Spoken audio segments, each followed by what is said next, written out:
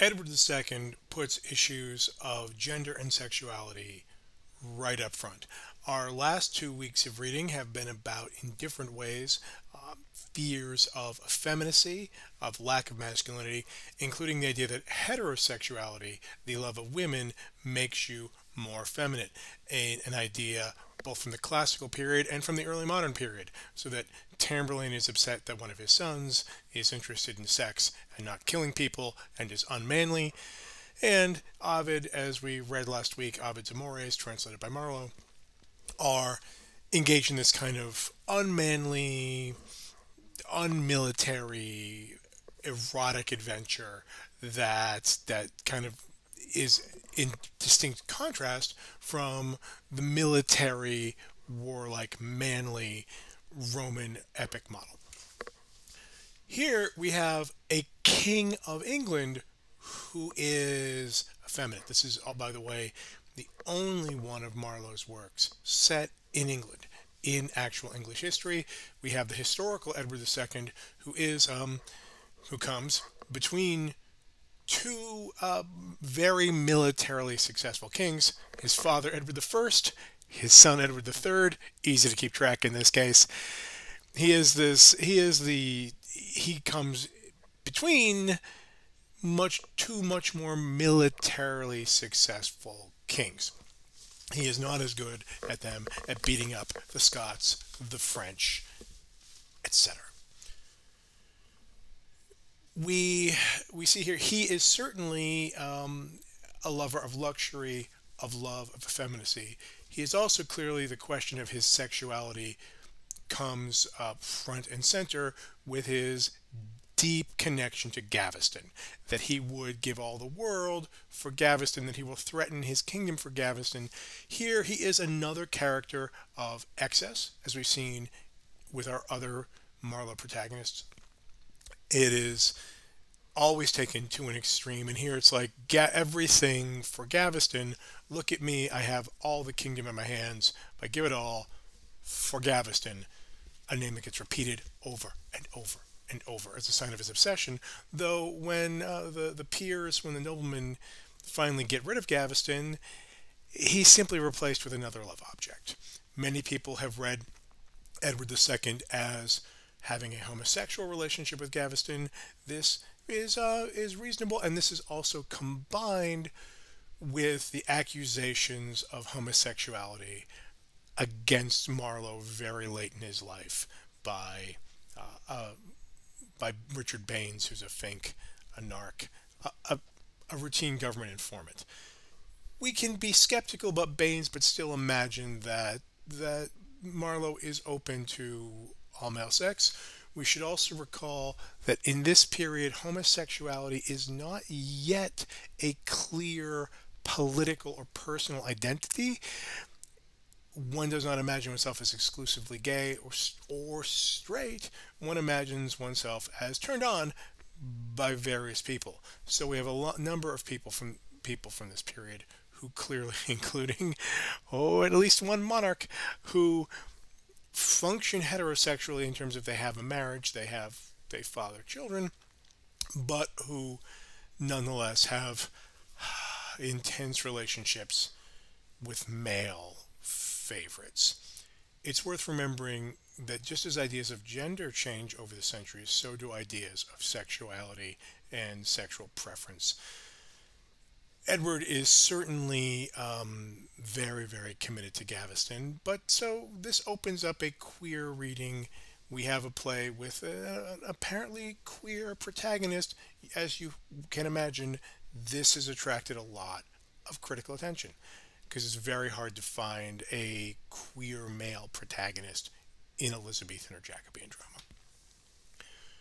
One of the other things that's going on historically with Edward and his nobles is the ongoing perennial problem of kings relying more on their kind of hand-chosen entourage, their favorites, or the kind of hereditary peers of the realm, the regional power magnates. How much of the government do you give to the various earls and dukes and barons?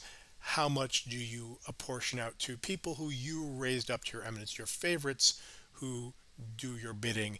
This is an ongoing tension that would continue. That's certainly happening in Marlowe's lifetime and afterwards in the period of James, of James the First and his son Charles the First.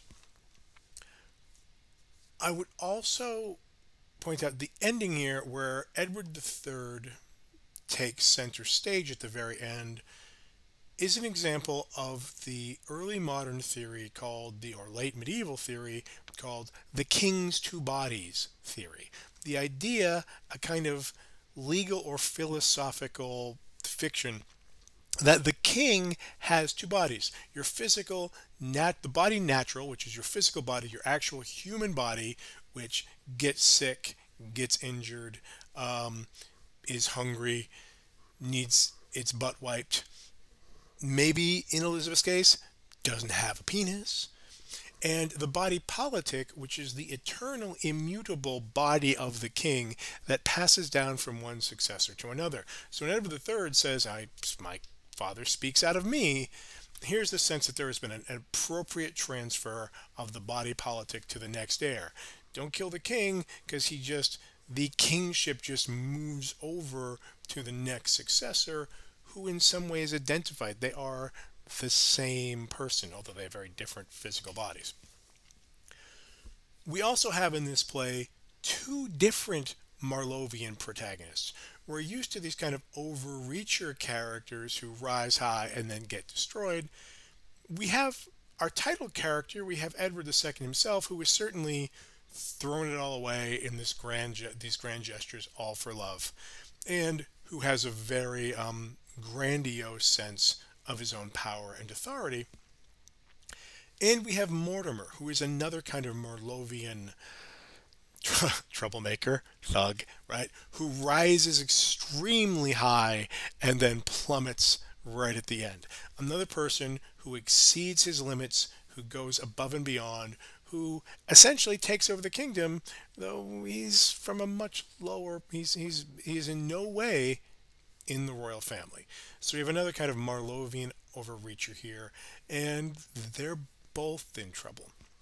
We have Queen Isabel, one of the few really dominant female characters whom we will see in Marlowe, who is an army leader in her own right, and whom we don't punish at the end. We punish, but we don't execute at the end, because she's a woman and she's the king's mother. But who takes on a much more active position than we have seen anybody like Xenocrate take, or that we will really see again in the tragedies. One last thing. What was that? One last thing. Yeah. Is that it? There's one more thing. Sorry to have the Polonius moment here. Yeah, it is. We have two overreachers. The other thing. You might also notice. Speaking of the Queen, this is it. It might seem strange that Queen Isabel, goes from like no Mortimer, no, no, no, no, no, to yes Mortimer, yes, yes, yes. That there's a sudden pivot with this character where she wants nothing to do with that rebel, and then she is that rebel's illicit lover and co-conspirator. What's the pivot doing? This is kind of how Marlowe does his characterization. There's not a lot of explanation. He doesn't take us along with us. People just take strange U-turns because they do. Because they do. This is another moment where Marlowe's characterization doesn't kind of have the depth and shading that Shakespeare persuades us is necessary. There's not a sense of that kind of, psychological nuance, and you can see her move step by step towards this change, where changes happen fast and where people are, to some degree, genuinely mysterious. Why did she do that?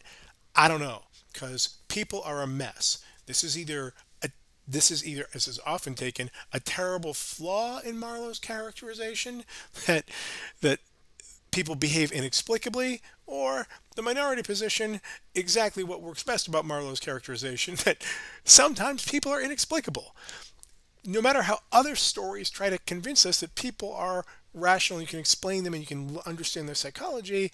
Marlowe's plays and sisters, man, sometimes people are just gonna do weird stuff for no explicable reason, and you can only look at them and watch and marvel.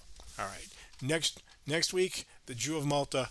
Whew, boy, are we gonna have trouble.